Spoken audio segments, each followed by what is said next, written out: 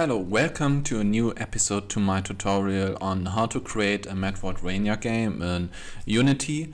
Today on this episode I want to show you how to create some sort of fog of war, because if you go into our map, it's looking now like this. You see, as soon as we start the game, all rooms are you can see all rooms, and in a normal Metroidvania game the map will start blank with no rooms to see, and if you go into each room it will be unlocked on the map, and we want to create this effect today, and it's quite simple. So we have here our map. It's in the room grid. No, wrong. It's in the map. No, it's in the grid map. Yes, exactly. And what we have to do is just add a new tile map on top of that tile map that shows our rooms. And each time we go into a new room, we delete the tile of the foreground, so the rooms behind that foreground become visible. So first step is to go to on our grid map and create a 2D object tile map, rectangular, and now we can copy the component here in our tile map for the rooms, and we copy the component values, paste component, oh no, wrong. So we copy the component, and we go to the new tile map and we paste the component values.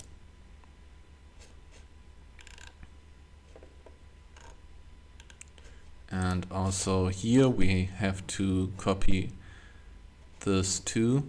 We copy the position and we paste the position in here, so now it's on top of each other. Perfect. And now we rename our new tile map. We can call it we can call it foreground map. Yes. And now we go to our tile palette and we select this background tile and we make a big rectangular. So, and now if we start, also we have to select the layer we are using here, because this is a layer map. The map layer is only visible if we select the map, so this have to be done. Okay, and if we start now, it's still not working. And the second step we have to do is the foreground map have to be in front of the tile map with the rooms. So we go to order and layer, and we just add a 1 here, so it's in front. And now if we start the game and we show the map is completely blank. Now we have to do some code to to discover the map new. We go to our map script.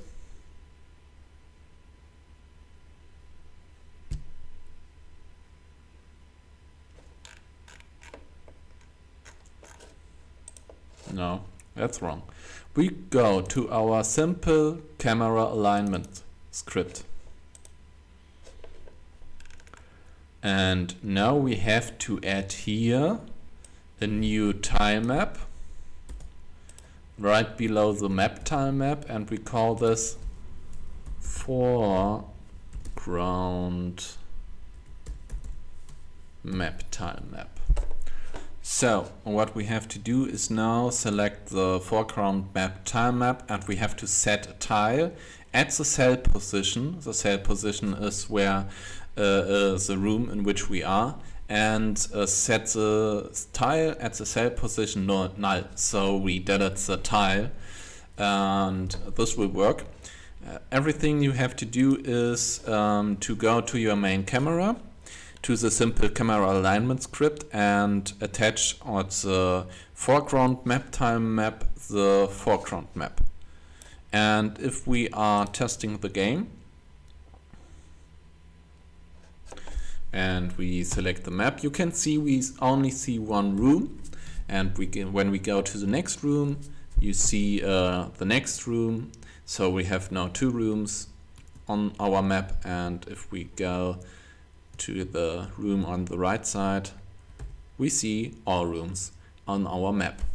So there's one problem left, and that's if you go to the editor, you see that blank foreground, and we can't see anything. So we set the foreground map inactive, and we have to manage to activate the foreground map when we start the map in the game. So we go to the simple camera alignment script, and there is a question for whether the map is active or not, and when the map is inactive, we set the game object of the foreground map tile map to inactive, and otherwise we set the game object of the foreground map to active.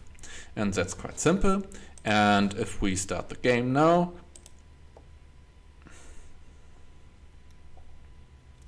and if we start the map, you can see everything works just fine. Yeah. And that's it for today. I hope this video could help you. Please consider to give the video a like, or to subscribe the channel to learn more about the Unity Metroidvania game creation. Also, in the next episode, I want to cover to show you to create a more advanced camera alignment script. So until that, I hope you have a good day. See you. Yeah, sorry, just one small reminder, I did a mistake. This line doesn't belong here, because in this part it's only activated when our map is active, and so the map doesn't get updated when we don't call the map. The best thing to do is just put this line up here, so it doesn't matter when the map gets always updated, and then this will function well. Yeah, this was a complete video. I hope you learned a lot, and yeah, like and share and subscribe maybe.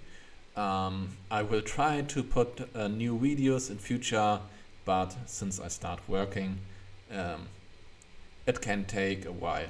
So see you.